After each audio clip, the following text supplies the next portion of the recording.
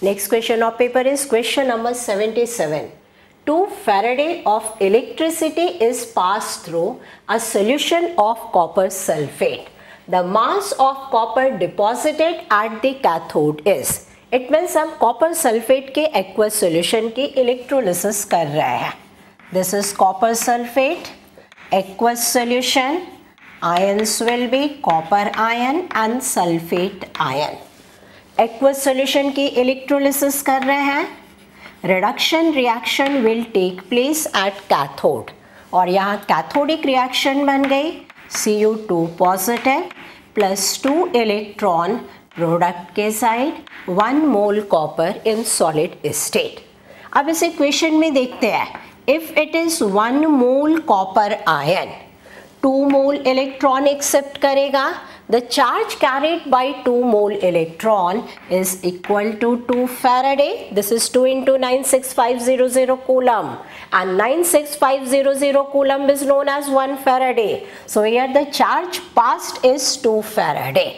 So when we pass 2 Faraday electricity, 1 mole copper ion will be reduced to 1 mole copper solid, and mass of 1 mole copper solid is 63.5 gram, which is gram atomic mass. तो इस question में ये mention किया हुआ है कि हम 2 Faraday electricity pass कर रहे हैं जिससे 1 मोल कॉपर सॉलिड स्टेट में डिपॉजिट हो जाएगा.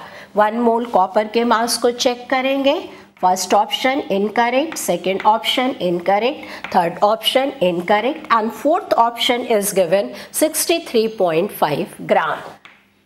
It means option 4 is correct.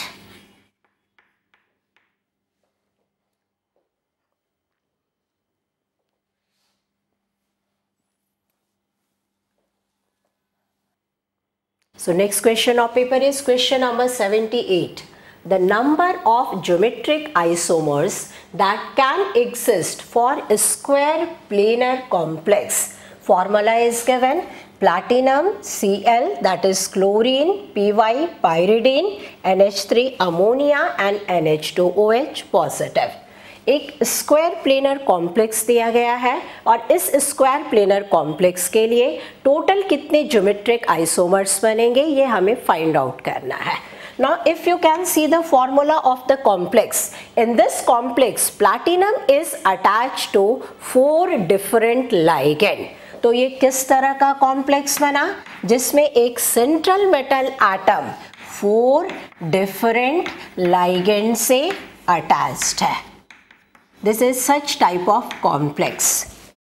अब देखिए यहाँ पर क्लोरीन को मैंने ए से रिप्रेजेंट कर दिया, पायरिडीन को बी से रिप्रेजेंट किया, अमोनिया को सी से रिप्रेजेंट किया है, NH2OH को डी से रिप्रेजेंट किया है. If this is the formula of complex तो ज्योमेट्रिकल आइसोमेरिज्म में पॉसिबिलिटी क्या क्या एग्जिस्ट करेंगे. This is a square planar complex. All the 4 ligands are lying in the same plane, and when all the 4 ligands are different तो possibility है A, B, C, D. Second possibility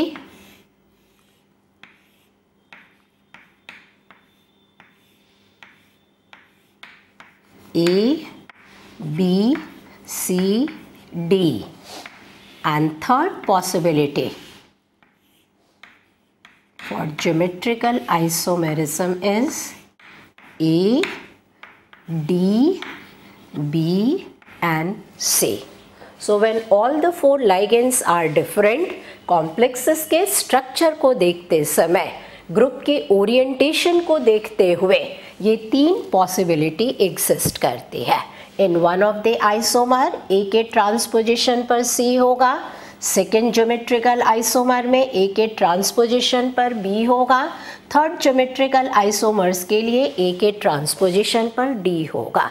यहाँ हम geometrical isomers को cis trans isomers नहीं consider करते हैं. They are only known as geometrical isomers. So according to the question given, the correct answer should be 3 geometrical isomers. Now let us see the option. First option is incorrect, second incorrect, third incorrect, fourth option is correct. So the correct option is fourth option.